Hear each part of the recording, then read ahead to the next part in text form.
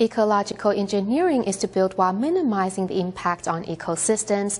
At the pristine Sanyuan Beach in Taiwan's Taidong, to minimize the impact tourists have on the environment, a group of volunteers decided to build a trail safe for both tourists and local wildlife. Here's more.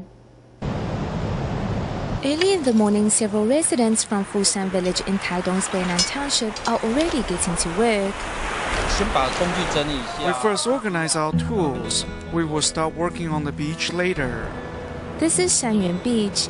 It neighbors the controversial Miramar Resort, where developers cover the beach's pristine beauty and abundance in marine life. The chance to be up close and personal with fish and crabs has drawn many tourists, who have brought destruction in their wake. A lot of seaweed grows on top of the coral reefs. However, when tourists come and step on them, they wither and die. We hope that when tourists come to enjoy this area, that they will walk and stay on this trail.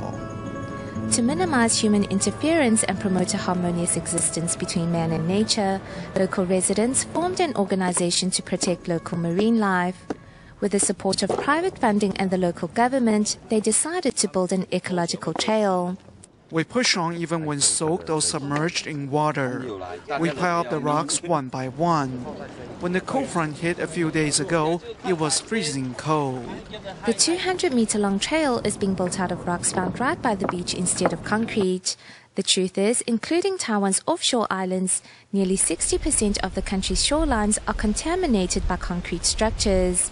When something hard like concrete is put in place here, the shoreline and landscape will also change accordingly. The beach may disappear. Then where will the wildlife living there go? They might disappear or even become extinct. Concrete-made structures such as embankments and wave breakers severely disrupt and impair shoreline habitats. Concrete will weather and is not porous enough. Marine life will not be able to take shelter there. Visually and aesthetically, concrete is not that good either. The best way is to use what's readily available and apply ecological engineering. Chen Shiyue is familiar with the local ecology and thus know how to build a trail that is ecologically safe. No steel or reinforced concrete is used. Instead, plastic netting bonds the rocks together with pipes inserted to allow passage for marine life. Look, here it is full of crabs. The crabs are hiding here. That is exactly the goal of ecological engineering. The association's efforts have rubbed off on local residents and shopkeepers. Han Zhongxin, who runs a coffee van, decides to take action as well. You cannot pick up the rocks and the seashells here, as this is a conservation area. Don't worry, just put them back. Han also shows his support by providing free beverages for the association's members. He hopes people can learn to cherish the island's marine resources. This is a form of education. If people who visit here can come and identify with the concept of conservation and even promote it, then there will be hope for Taiwan.